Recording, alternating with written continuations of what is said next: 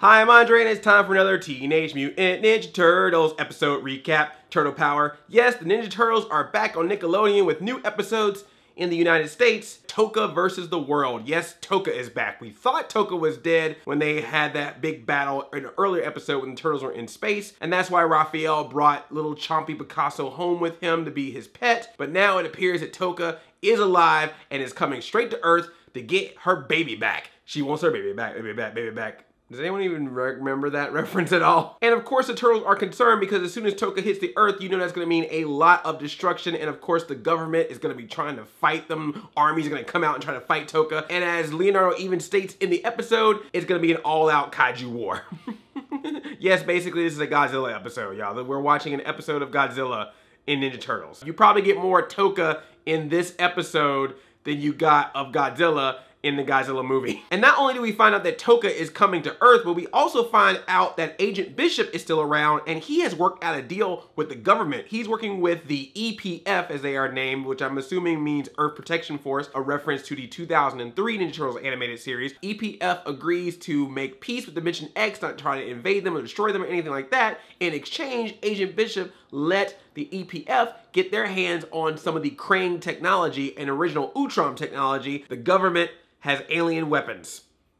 That's gotta be great. But even with this peace agreement, we're already seeing some conflict between Agent Bishop and the head of the EPF, General Griffin, because of the Turtles. Bishop knows that the Turtles are cool, they're friends, they've actually worked together, and that they're mutants from this Earth, but General Griffin thinks that they are aliens, even going as far as to try to dissect Michelangelo with a bunch of scary looking tools. But the reason why he was even able to capture Michelangelo is because Mikey and Casey Jones was a diversion for the other Turtles to be able to try to grab one of the Krang spaceships so they can fly up to Tokka. They want to try to give Tokka her child back, give Chompy back, so that way maybe she won't even land on Earth because they don't want her near the planet. Not everything goes according to plan. Tokka does end up on Earth, and you see when she lands just how huge Tokka is. She is incredibly large. You see her walking by these buildings, you see her shooting out fire, and you can see the entire city below her. It just amazes me, the animation on Tokka, of just how large she is in scale compared to all the characters and backgrounds in this series. They did a really good job with Tokka. I love this version of Tokka. I'm sorry, Secret of the Ooze, I'm sorry. But I like this Tokka. I like Kaiju Tokka. So of course you get all the Godzilla style fighting in this. You get Tokka walking around. You get the army coming out trying to fire weapons at it to no avail. You get ships trying to fly towards it, and of course they crash into Tokka and blow up, and you know, they're dead. Good job, cartoon. You just showed death. But you get a lot of jokes in this as well. There's a nice Get Smart reference from Donatello. Missed it by that much. There's a running gag in this episode where Casey Jones comes up with not only one, but two good ideas. I especially love that when he gave one of his ideas and Splinter was like, Casey Jones is right. Casey was like, I am? And Splinter was like, yeah, you're about due.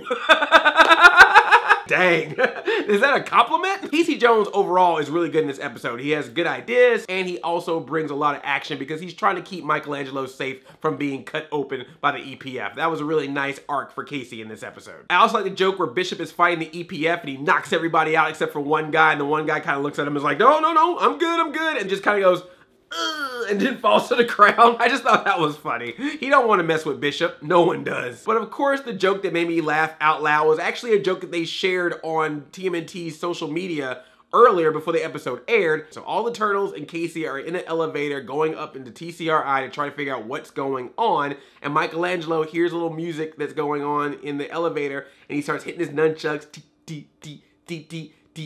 And this is of course a reference to the 2014 Ninja Turtles movie where all the Turtles were in the elevator and they did that MC Mikey, but it doesn't end the same way in this version as it did in the movie. Raphael just punches him out. It's a great reference to that scene in that movie, and also probably got a little bit of a like hey, you guys did your thing, we're doing ours. Who's succeeding? And of course, I love the emotion at the end of it. Eventually, Raphael does catch up to Tokka and gives Chompy back. It's a nice, sweet moment. Raphael says his goodbyes. Chompy's, of course, standing on top of Tokka's head. And Raphael's about to cry, and he even explains to Tokka why he took Chompy with him, that he was all about keeping him safe because he thought that he was an orphan. He thought that Tokka was no more, so he wanted to make sure that he was not alone. Tokka is really moved by this. You can tell in that one giant eye that's looking at Raphael that she's moved. So before they're able to get away, she actually stops him from getting away and gives Chompy back to Raphael. She sees how much Raphael loves him. It's almost like you could feel another spaceship fly by and it was Playmates going, "You can't get rid of Chompy yet. We got a contract to make some more toys out of him. He can't leave this series yet. He's just too cute to not make more toys out of him. So Tokka, come back next season to pick him up." We're Playmates. We need to make money. I'll also make a show too, whatever, Ninja Turtles. But we need to make those toys, son. And then Tokka flies away. It's all over. She just goes away like she's Mary Poppins. A big, giant, turtle breathing fire Mary Poppins. So Chompy doesn't leave. Chompy Picasso gets to stay on Earth with Raphael. But even Splinter is like, yeah, that's cool. But you know, at some point, Chompy gonna grow. And when he does, he gotta get out. Cause you saw how Tokka looked, so I'm just imagining that Chompy's gonna get to that point. Pretty much a standalone episode, not really connected to the rest of the stuff. We did get a little bit more information about April. We hear that she's resting after all the craziness that happened with her with the Aeon Crystal. But there was a little bit of talk of if April's psychic powers are the same. They're either believing that her psychic powers could have gone down, but Donatello says it's looking like she may actually even be more powerful even without the crystal now than when she was before she had it. So I'm sure the rest of the season is going to really get into the nitty-gritty of the finale with Super Shredder and Karai and all that kind of stuff, but at least we got to get this story to see what happens with Chompy, to see Tokka once again, and if you are a fan of Godzilla and kaiju movies, to be able to see some of that happen in Ninja Turtles, because they reference so many other monster movies, why not this as well? So let me know what you thought about this episode of Ninja Turtles. Are you glad the show is back? And after seeing this show doing homages to horror movies and monster movies, what movie genre or movie franchise would you love to see the Turtles try to take on? I'm not only doing recaps of Ninja Turtles, I'm also doing a recap of the new CW series Riverdale, so be sure to check those videos out as well. And if you are new here, click that subscribe button and also ring that bell so you can be notified of future videos that I make. I love you like a play cousin. I'm Audi 5000. Chain Chomp Yelp.